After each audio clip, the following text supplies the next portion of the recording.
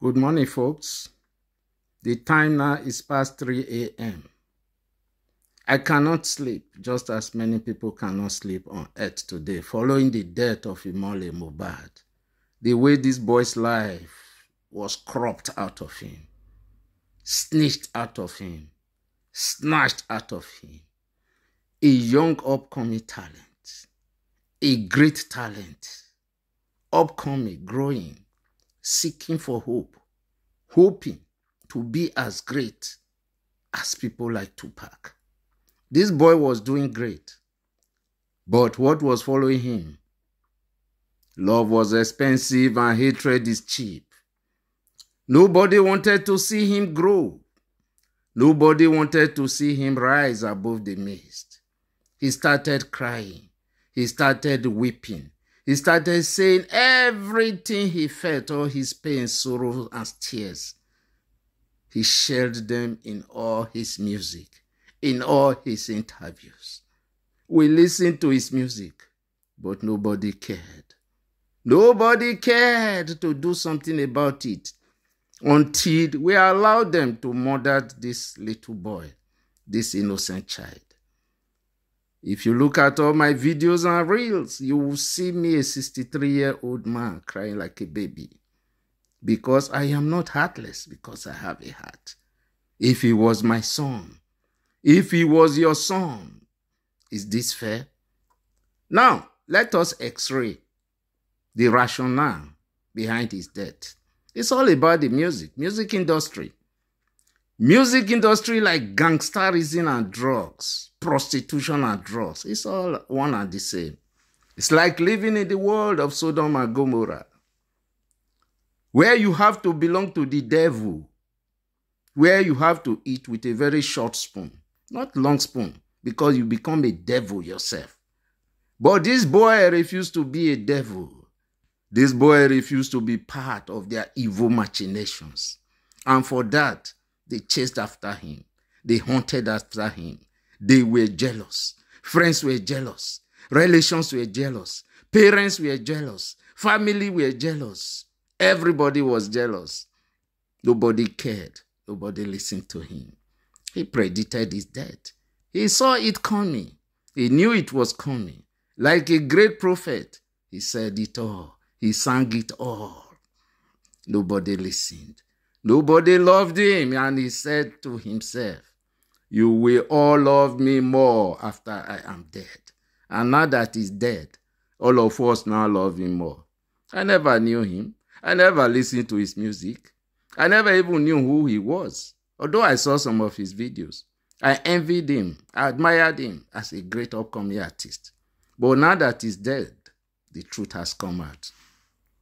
Hate, hurt, abuse, wicked world, wicked souls, people who want to possess the world. And now, let us look at the situation and surroundings regarding his death. It was exactly the same thing that happened to my mother. She walked into the hospital. They gave him an injection and she never came back. Same thing with Mohbad. They all plotted against him. They all planned against him. They took him to a party.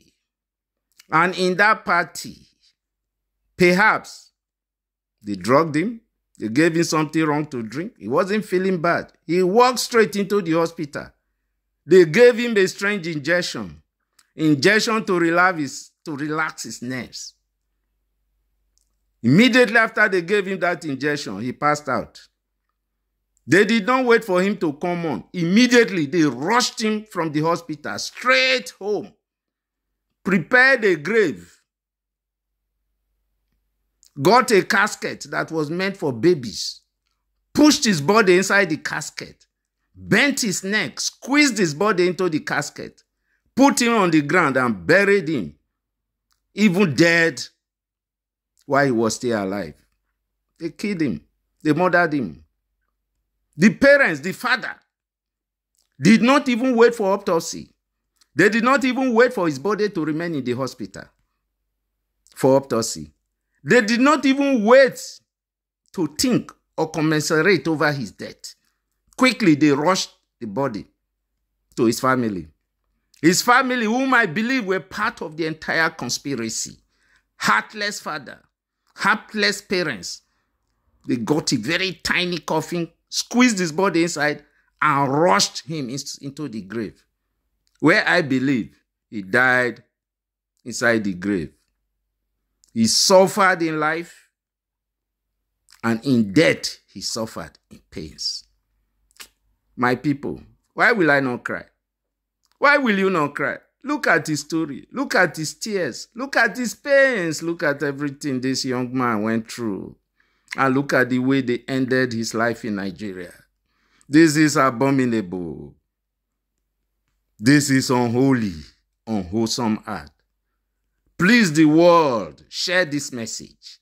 Bear with me. Share this message. Share it all over the world. Let it stray millions of views.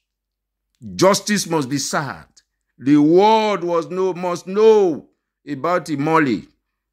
Same way they knew Tupac. Same way they knew Biggie. Imole is the greatest. He was the greatest. He remains the greatest in life and in death.